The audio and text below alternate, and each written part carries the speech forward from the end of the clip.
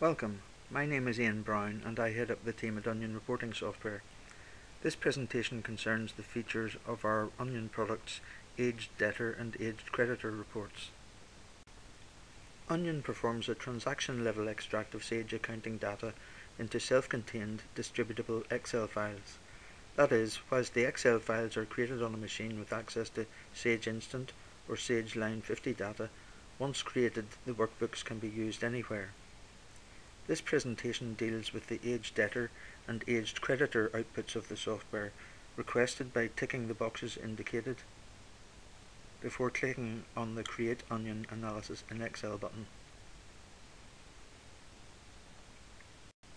When processing is complete, you'll have an Excel workbook or workbooks on screen containing the requested aged analyses. The features of the Aged Creditor analysis are identical to those of the Aged Debtor analysis, so I'm just going to concentrate on the Aged Debtor analysis in this presentation. As we're working with the Sage demo data, we've set the display for April 2010, the last month with meaningful sales activity for Stationery and Computer Mart UK. However, any month end from the current year or the previous year end may be selected as the point of focus for the aging display. The main display allows you to see the aged analysis of the open items making up the total debtor's control account balance as at the end of the selected month, and also the current debtor's control account balance for the selected year. The aging is broken down by customer with all their contact details and by up to 24 one-month aging periods. If you don't want to see the current balance, just hide the future transactions. Tick the Show Debtor Days box to calculate the debtor days for the table shown. This calculates the debtor days for each individual customer and also the aggregate debtor days for the entire display. For extremely large data sets, there may be a slight recalculation delay, so you can leave the box unticked until you have configured the display just the way you want it. Change the month end, and you can see exactly how debtor days has changed.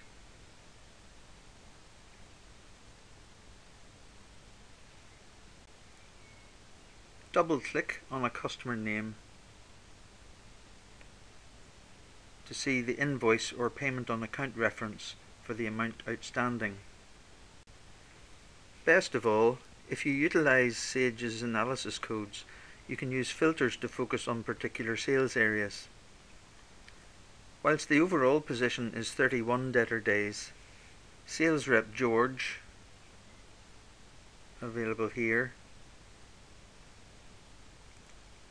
has debtor days of 48 days turnover, whereas Malcolm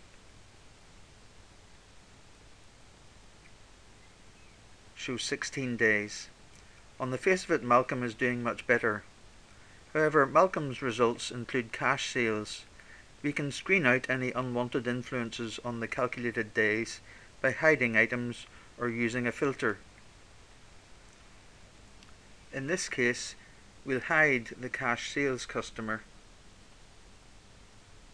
thus omitting both the balance and the turnover from the overall calculation.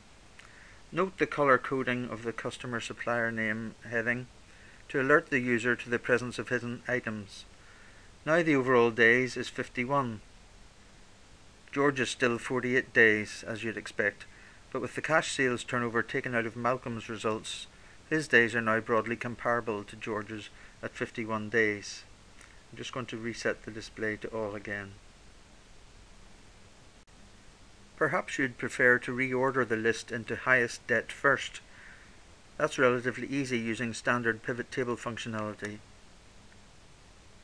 Right-click and go into Field Settings, Advanced, and then in Auto Sort options, choose Descending by sum of amount. Now the table is sorted in descending value order.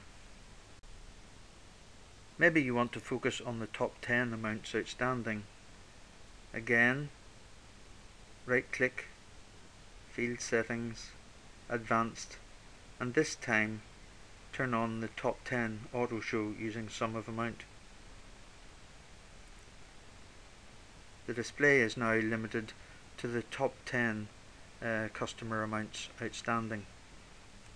Again, I'm just going to return the display to show everything.